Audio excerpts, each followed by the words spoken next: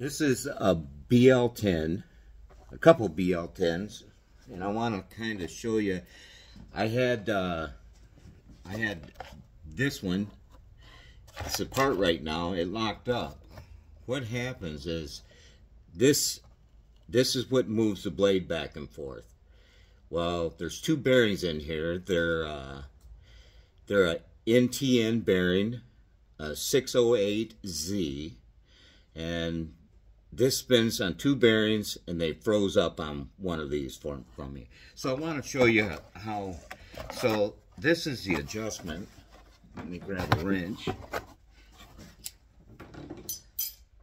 What happens is, as everybody knows, is when you turn this, you can get access this through the.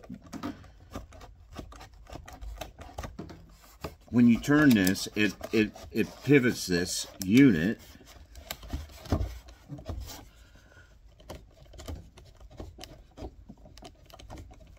So I'm going to make it more stroke. So what happens is when this spins, it moves that back and forth.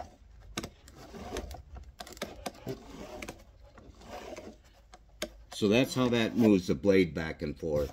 It hooks on that right in here. It hooks on that, and it just slides this blade back and forth as that rotates. What happens, so I'll tell you how to take this apart. I've never had one of these apart. So this little nut right here, that nut has like a 1/16 roll pin in it, and it keeps the tension on that so you can turn it and adjust it. And so what you got to do is drive the 1/16 roll pin out of this, take this nut off, unthread this out of a bronze nut that's inside this. Then you take these three screws. There's three screws holding a cap on. They're straight slotted flathead screws. I don't know if you can see them. Yeah, right there's one.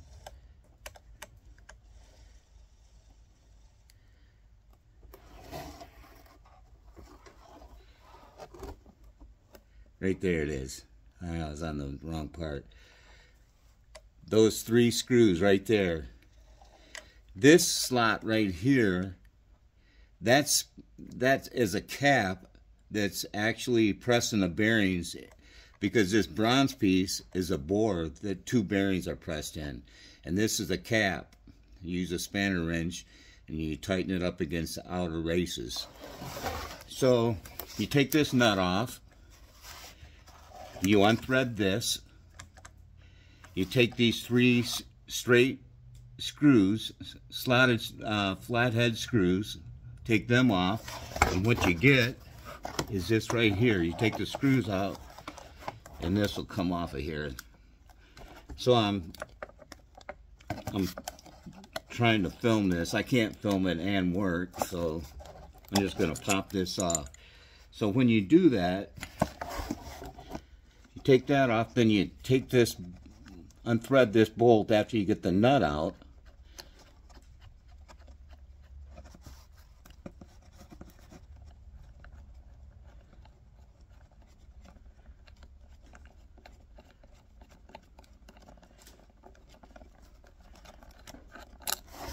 So that bolt comes out, and then this thing will come off. And what it's going to be, there's going to be bearings inside here.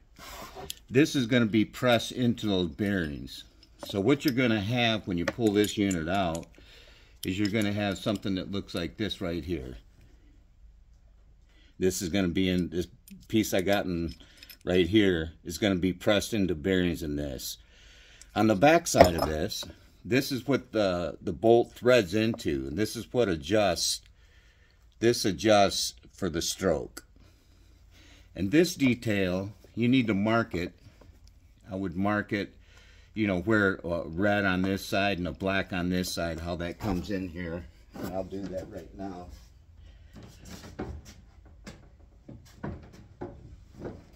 I should have had a marker handy.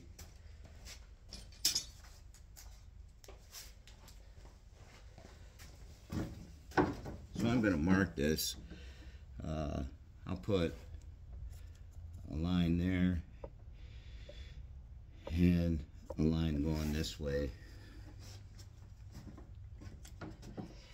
And then this steel nut comes out of the back of that. This just pries out of there.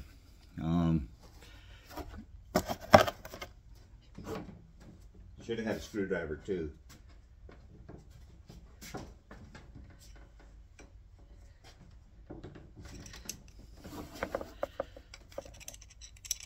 And these are precision.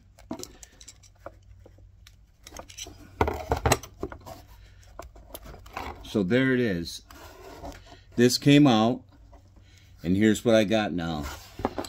Inside this is already apart, but use a spanner wrench, and you can take this cap off, and there's your bore that 2 bearings go in.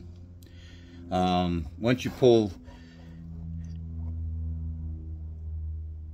actually you can press, even with this in there, you can press this shaft out of the bearing. So what you're going to have is this inside there, and it's going to be inside the bearings. You can just press this out. There was a screw in there too, and this screw was broke. That might be what caused the bearings to go bad. There was a screw holding this in, and it's a bad design, but it broke. Tiny little screw. I don't know where that went. There it is. So there's the little screw that was on the end of that shaft, and it's a 4mm flathead or slotted, and that's pretty much it. You know, I've got to get bearings. They're pretty cheap, the bearings that go on this, but that's all there is to taking this apart. You don't have to take the snap rings off of this, you know, and these should be nice and free. So that's how that all comes apart. It'll be interesting when I get the bearings and see if I damage. You got to be careful when you're pressing bearings, and you don't want to press on the wrong spot. So I'll be pressing on the outer races into here.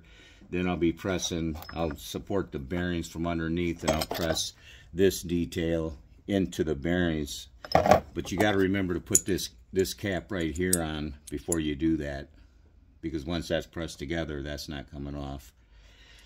And I'll probably either make a screw or something for the end of this shaft. But that's how this comes apart. It's not rocket science, but I thought it was pretty interesting. I've never had one of these apart. So this should spin freely. So, all right, that's it. Thanks for watching.